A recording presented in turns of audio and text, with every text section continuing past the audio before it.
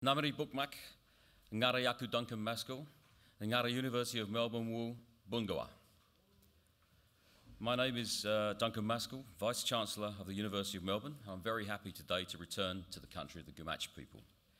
I pay my respects to Garoy Yunupingu and the traditions of the Gumatj and wider Longyu community, and to your Nalapal living and past. I acknowledge the Dilak and its members gathered here for the Garma Festival of Traditional Cultures, and I acknowledge also the richness of the culture here, with language at its heart, including the many languages of the Yolngu people. And I thank the elders for allowing me to speak their language at the start of this.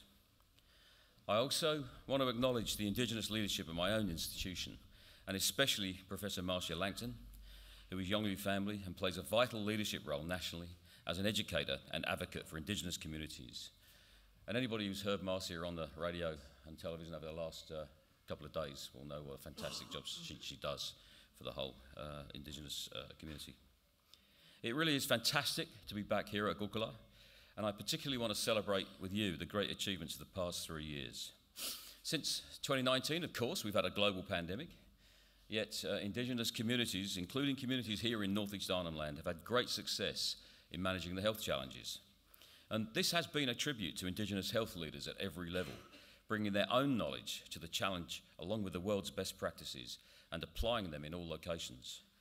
It is a tribute to outstanding Indigenous leadership, to the importance of listening to Aboriginal wisdom, and to the power of putting decision-making in the hands of those who know what to do, Indigenous people themselves in their own communities. I also want to congratulate the community here on the recent rocket launch from the Arnhem Space Centre.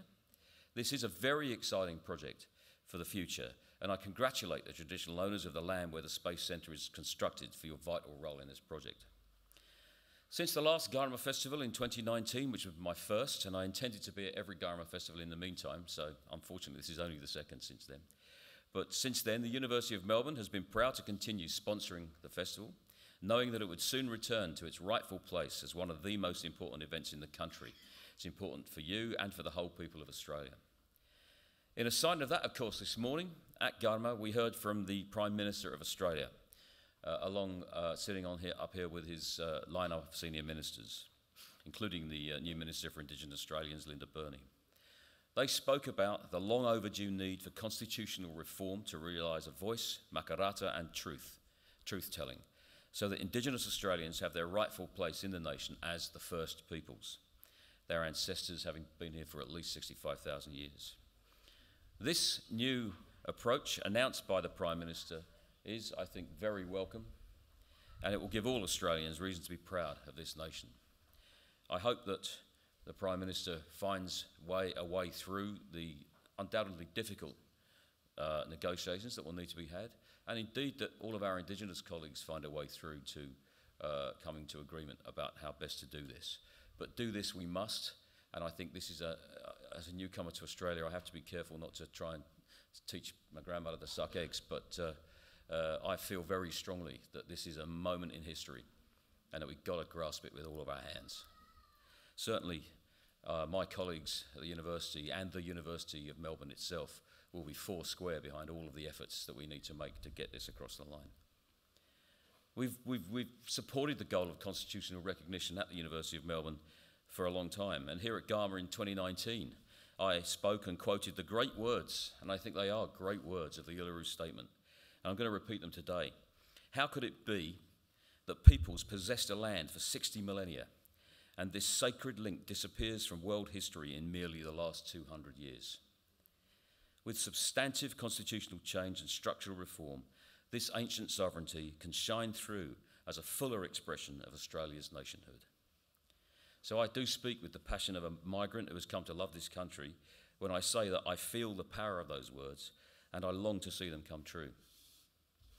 The University of Melbourne is strongly committed not only to Indigenous constitutional reform, but also to working closely in the spirit of Bala Lili with the Gumatj people, along with the Dilak, which represents all of the other Yolngu clans, and all Indigenous Australians indeed.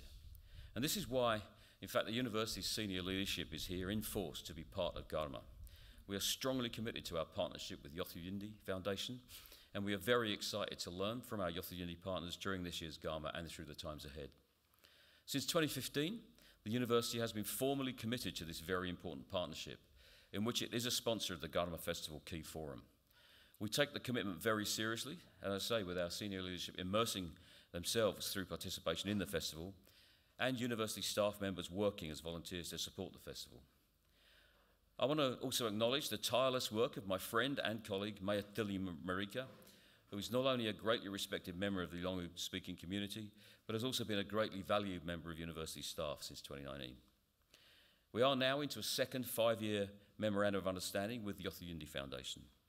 A very exciting and important part of the work under this partnership is to be the support of the development of the Garma Institute. The Garma Institute plan builds on a lot of other great work in education in this area in primary and secondary learning. And I was really excited to be back here not that long ago for the opening of the Dupapa Barker School, for example. As the Garma Institute plan proceeds over the next few years, led by the Yothu Foundation, we can expect to see exciting new prospects develop for tertiary education in northeast Arnhem Land. The university is fully in support of this great vision. In fact, this vision for education that we share between us is really the most important thing that binds us together. People from the south with people from the north, older people and younger people. At the University of Melbourne, we of course care deeply about education. We care about our students who come to us not only from our local area, but from every state of Australia, from Indigenous communities, and from many countries overseas. As we do our work with all our students, increasingly we learn from the people of this land, the Gumach and wider Yolngu community, and the knowledge you have protected and communicated through thousands of generations in this place. We are learning now to equally honour two different knowledge traditions, the Indigenous and non-Indigenous, side by side.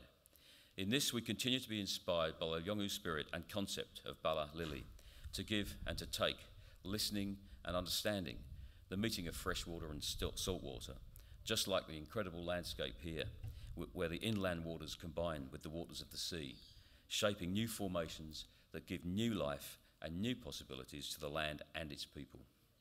As this partnership continues in the years ahead, we look forward greatly to many exciting new possibilities emerging for all of us. Thank you very much, and Yo Man Mak.